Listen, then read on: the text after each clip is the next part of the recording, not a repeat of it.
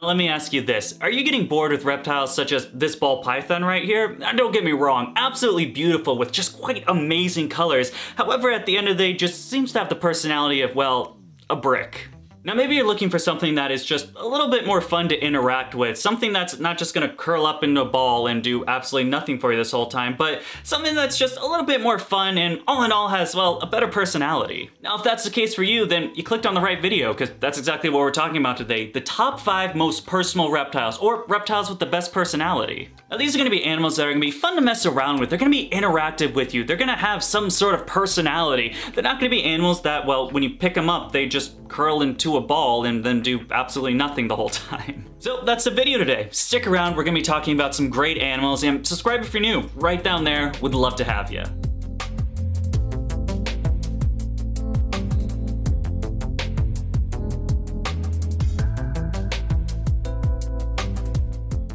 And kicking off this list, let's start with one of my personal favorites, and that's going to be number 5, the chameleon. Now, chameleons are an absolutely amazing species of reptiles to work with and come in quite a variety of different colors and different sizes that all need different husbandry needs to where you can really find a chameleon that works best for your situation. There's a wide range of different species of chameleon, ranging from stuff such as the panther chameleon, Jackson's, veiled, the pygmies to name some common ones. Of course, we got the more rare ones such as the nosy bees, and the list goes on. Ranging from the size of just an itty bitty little thing that'll fit on your finger to a chameleon that is, well, somewhere around this big. They are incredible, but the one key thing that they all have in common is the fact that they are a very personable reptile. However, personality does not translate, of course, into nicest or being just a nice reptile. In fact, you can get some species that are very tolerable of human interaction and a little bit more sociable. Of course, for chameleon standards, we're not talking about just reptile standards in general. Of course, then you have stuff like, well, the veiled chameleon. Of course, the veiled chameleon is a very personable reptile. It will definitely let you know of its personality. That personality just might not be kindness. The things I absolutely love about chameleons, including the veiled chameleon itself, is the fact that they tell you about their personality and their mood based on the color changes that they go through. I think that is just absolutely incredible, that a chameleon will let you know that it does not want to be held, it does not want interaction with you just by changing the colors that it is. Getting stuff like stress spots is a great example. You get these brilliant green polka dot pattern on stuff like the veiled chameleon. While does look absolutely incredible, usually means, hey, stop bugging me, I want to be left alone. Just absolutely incredible. And although I wish my veiled chameleon was just a little bit more nicer to me, I absolutely enjoy the interactive experience I get when working with him every single day. And now speaking of animals where personality doesn't exactly translate into friendliness, let's talk about the animal with the biggest personality over here at DBCB Exotics, and that is going to be number 4, the Argus Monitor. I want to start this section out and letting you guys know that an Argus Monitor is definitely not for everybody. An animal that is going to reach somewhere around the 4 to 5 foot length and have, as big of a personality that the Argus Monitor does, it's definitely not an animal for everyone, and at the end of the day could do some harm if you're not careful. But with that being said, let's talk a little bit about the Argus Monitor personality. Now, the Argus Monitor is the type of animal that where if it does not want you to mess with it and does not want to see you whatsoever, it will definitely let you know. Clear signs of it being just the huffing and puffing. My god, do these animals huff and puff. It is the coolest thing I've ever seen, only rivaling secondary to, of course, the classic Argus Monitor tripod, which at the end of the day, the tripod makes just the personality worth all the effort because there's nothing cooler than seeing a monitor lizard stand up. However, it is just that reluctantness to want to be habitualized that really just drives me to want to work with the Argus Monitor so much more. I do believe it'll be just an incredible experience when you end up taming down an Argus Monitor and you actually open an enclosure and the monitor comes forward to you, not huffing, not puffing, not curling its tail ready to whip you, but just want to be interactive with you. It's a little bit curious about you. I honestly do believe there will be no better feeling to that, and although it's been, well, about a year or two now, and I haven't got there yet, I do believe I'm making progress, and there's no doubt in my mind that one day we'll get a tame Argus Monitor. Like I said, the Argus Monitor is definitely not for everybody, so let's move on to a different reptile on this list that has a big personality and quite a small package, and that's going to be number 3, the Ackie Monitor. The Ackie Monitor. You are definitely not going to get a lizard with more personality in this 2-foot little package. These have got to be one of the most curious lizards we own over here at DBCB Exotics. Of course, our pair of red Ackies has been going for about a year, and although we've gotten eggs and it hasn't worked out yet, I do believe we'll get eggs at some point, possibly 2022, maybe. Well, Fingers crossed. Monitors definitely have to be one of my favorites over here at DVCB Exotics, and although I don't show them much off in the camera, I definitely do work with a lot of them. There's just something absolutely amazing about going in the enclosure, these two tiny little lizards running up to you, checking you out, tongue flicking, making sure, seeing who you are. Do you have food? Are you just here to handle us? Are you gonna give us some new water? What's going on here? It's just it's an awesome experience. I don't even know how to explain it. It's one of those things where, you know, I do believe that people think of monitors and they think of them not really like a monitor lizard. You know, they're not a 5-foot lizard, not a 6, 7, 8-foot lizard. Man, monitors get big. No, they're a tiny lizard that are even a little bit smaller than, say, a bearded dragon, so I really wouldn't want one. And I had that same mindset going in until I actually purchased this pair of Ackies, and man, I could not have been more wrong. You guys definitely have the curiosity and the personality of a monitor lizard, with the pro being they're small. They're not very big, ranging at somewhere around 20 inches, maybe a little larger, maybe a little smaller, and can fit inside a minimum size enclosure of 4x2x2. This is a monitor lizard that practically anyone can own. They're not an aggressive lizard. They're not gonna come chomping at you, biting at you, and if you do, well, their mouths are this big. I mean, what damage is it gonna do to you? All in all, they have to be one of the best monitor lizards to own for the average pet keeper. And if you're not looking for something with a personality, that means getting whipped and getting somewhat of a serious bite out of a 4-foot lizard like the Arguses we just talked about, I believe the Ackie monitors would be a great fit for you. But moving on, we only have a couple more animals to talk about, and this is gonna bring us to a reptile that I just don't understand why it is so underrated, comparatively speaking. That's gonna bring us to number 2, the blue-tongued skink.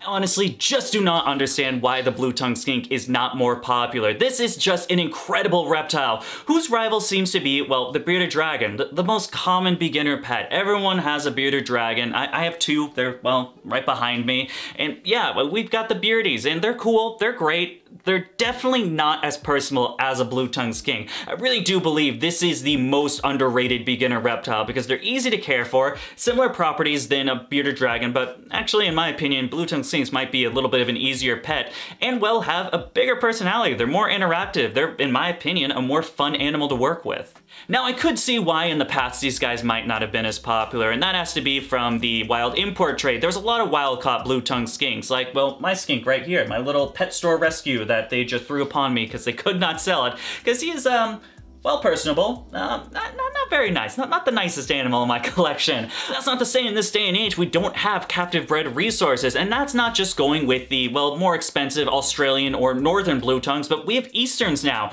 We have just an absolute incredible animal that looks really stunning for the price of around $300 to $400, which at the end of the day isn't that much of a price difference from your wild-caught import. Those skinks coming around $175, $200. The extra $100 is really gonna play a big difference in that captive bred role, and it's really gonna make a big difference on what the personality tends to. Are you gonna get something that is like this wild-caught, huffy, puffy, boisterous? Boisterous is a good word for the blue-tongued skink. Or are you gonna get an animal that is a little bit more friendly, a little more curious about you, and at the end of the day would probably make a better pet? If you've been a fan of the DVCB Exotics channel for any amount of time, you know that, well, I'm a little bit crazy, a little messed up in the head over there. I actually enjoy the more mean reptiles, I guess we can say, aggressive if you want to use that word. I find it to be a better experience, a more fun experience than something that just comes up, lays in your hand. That's boring. I like stuff that is a little bit more fun, and this blue-tongued skink is absolutely not the difference.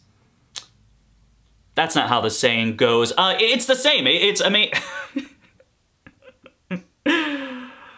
you know, words are tough sometimes. I think that's what we really need to get into. I love the blue-tongued skink's personality. I like the huffy and puffiness, it being a little psh, psh. And there's no cooler experience than seeing the blue tongue defense mechanism, them shooting out that, well, not shooting, sticking out that giant blue tongue like, It doesn't look as cool when I do it, but when the blue tongue does it, it's absolutely incredible. However, when saying that, I've actually never experienced it very often. I believe maybe once or twice when the blue tongue's got into, he's gotten a little bit more friendly. He's not as scared of me where he's gonna do that big defensive mechanism of showing that blue tongue, pretending he's poisonous.